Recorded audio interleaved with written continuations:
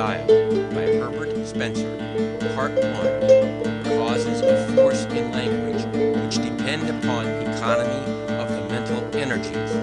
Section 1. Division 1. Paragraph 1. Commenting on the seeming incongruity between his father's argumentative powers and his ignorance of formal logic, Tristan Shanty says, "It was a matter of just wonder with my worthy tutor and 2 or 3 fellows of that learned society, that a man who knew not so much as the names of his tools should be able to work after that fashion with them."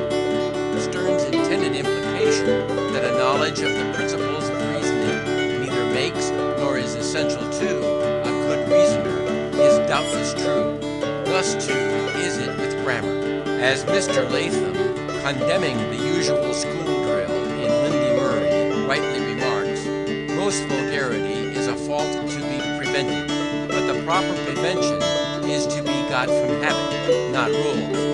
Similarly, there can be little question that good composition is far less dependent upon acquaintance with its laws than upon practice and natural aptitude.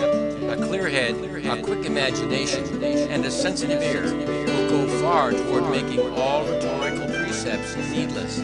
He who daily hears and reads well-framed sentences will naturally more or less tend to use similar ones, and where there exists any mental idiosyncrasy, whether there is a deficient verbal memory or an inadequate sense of logical dependence, or but little perception of order, or a lack of constructive ingenuity, no amount of instruction will remedy the defect. Nevertheless, some practical result may be expected from a familiarity with the principles of style.